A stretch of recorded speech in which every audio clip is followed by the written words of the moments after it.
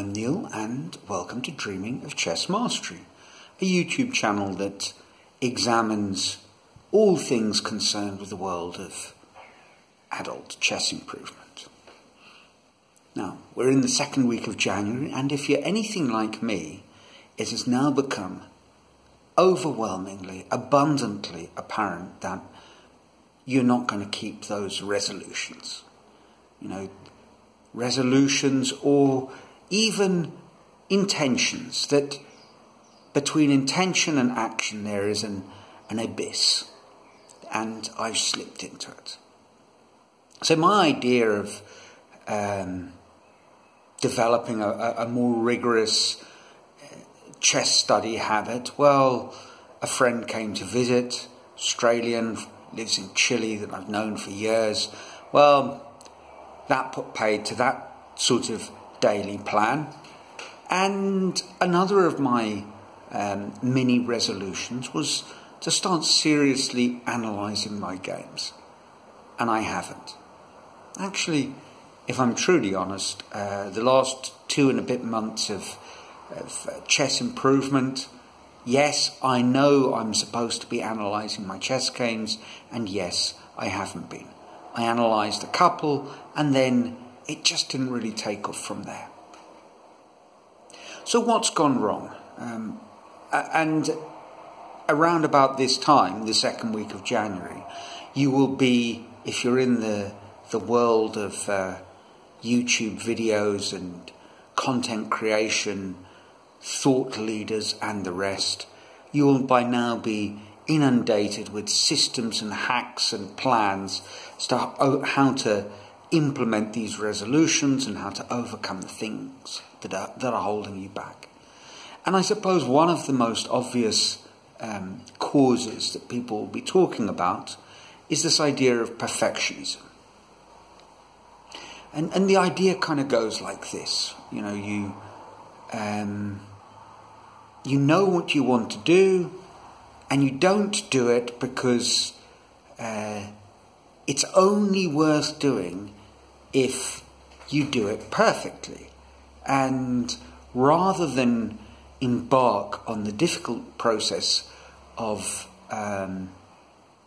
learning this new skill or implementing this new habit, it's best to leave it to one side and not start at all, because then you won't have to deal with the messy business that what you do is far from perfect. Now, in my case of chess analysis, of analysing my games, I know that it's not going to be perfect. I've embraced that idea. I have actually analysed a couple of games. I started looking at the first one that I analysed maybe 6 months ago, and therein lies another tale, a game that I played years and years and years ago, and my analysis is dreadful. And that's fine, I know that. I mean, that's why I'm checking it with a search engine. So that's not what's holding me back. But I think it's something kind of connected with that idea. And I thought about it in this sense because I received one of my chess newsletters, very, very good guest blog post by Neal Bruce on Say Chess's newsletter. And Neal Bruce was talking about, and I'll give you a link because it really is well worth reading, some very, very good stuff. Neal Bruce is an interesting content creator, instigator of ideas, adult chess improver extraordinaire. Well, I don't know if it's the extraordinaire in terms of how much he's improved. I mean, he's improved a lot. And I think he's got a lot to share with us on that front. But extraordinaire as in the, the zest, the zeal that he's brought to bear. And one of the things that he's done is, that he's put at the heart of his improvement is solving tactical problems. And he talks about, in this blog post, he talks about Yes, you want to build up a habit of solving puzzles, maybe tactical problems, for half an hour a day, or even more. But it's okay if you just solve one. That's fine. If you solve at least one every day, you build the habit, you build momentum. And if you miss a day, that's also okay, but don't miss two. And obviously, the idea isn't to just solve one puzzle a day. It might be that you do 30 minutes, but if you just do one a day, that's fine. You'll build the habit. And I was thinking about this in the context of analysing chess games. But just analyse one game a day. Well, therein lies the problem. Even a fairly limited sort of amateur attempt at analysing a game is a commitment of anywhere from 30 minutes to an hour. I was thinking about this idea of just solve one problem a day, and then it struck me. If you're trying to build the habit of analysing your chess games, just analyse one move a day. I mean, of course, if you build up a head of steam and you analyse a whole game on a particular day, that's fine. But if you find that, you just don't have the energy or the time, pick a game, pick a puzzle you've been studying, whatever it is, a position in a book that you've been reading, and give yourself 10-15 minutes and analyse one move. Just one move. And it's a lot more manageable. Now, I was also thinking about this because, and again I'll share this in the description, I got around to posting a blog that I'd written months and months ago. And it was about a game that I'd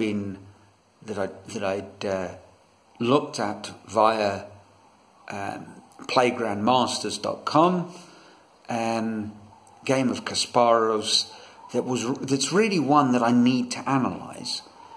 And I haven't reviewed the game, I haven't analysed it, and the problem is this I suppose, weight of what the task will entail. I've played through the game a second time, and it's a game that I need to analyse, because it's a position that crops up a lot in games that I've played, because it's, when I played through it on the Playground Masters site, it's one of my lowest scores, a game that clearly I had no idea what was going on. I had a good idea of what the gist of the game was, the thread, but I just got all the moves wrong. And I finally posted this blog that I'd written, and there's a move, and I just need to analyse that move. Why did I make that mistake? And answer that question. One of the reasons we don't commit to doing something less than perfectly is we have this feeling that, this is great material somehow.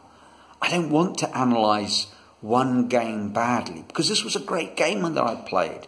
And, to be honest, I don't play that many great games. Or this is an instructive game that I was studying, so I need to really dig into it.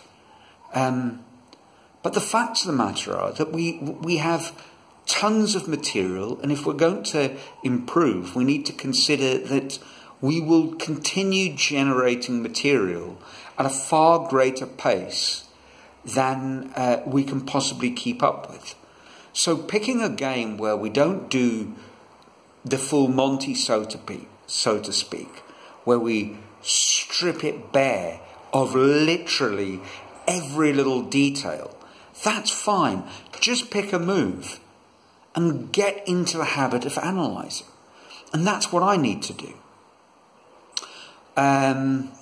So that's it for this week. I guess the message is, whatever it is you're trying to implement, and it doesn't, obviously this is a chess vlog, but this applies to anything. Strip it down to the very core. What is the basis of it? You know, the Tiny Habits guy, BJ Fogg. You want to start a flossing habit? Floss one tooth. That's all you need to do. And that is how you will build the habit. You want to develop a habit of sorting out the dishes, but you just haven't got the strength to do it right now. Wash one dish. And that's it. Reduce things to a sort of a minimum, bare minimum, and make that a habit. Build from the bottom up. And, you know, avoid getting hung up on the fact that, you know, obviously it's less than perfect what you're doing. And if you're a chess amateur like me, it will always be less than perfect. You know, the struggles that I face are the struggles that grandmasters face. I mean, just that they face it on a much, much more profound, higher level of chess thought. What's necessary is to just start. And for me, in the case of analysis, analysing a game begins with analysing a move. So that's it for this week. As always, I hope this video finds you well, that you're enjoying your chess, or if you are one of the viewers who isn't really a chess player, and they're out there, believe it or not, that you're enjoying learning whatever it is you are learning. I hope you're safe and well, keeping healthy, and until next week, from a sunny Brazil, ciao.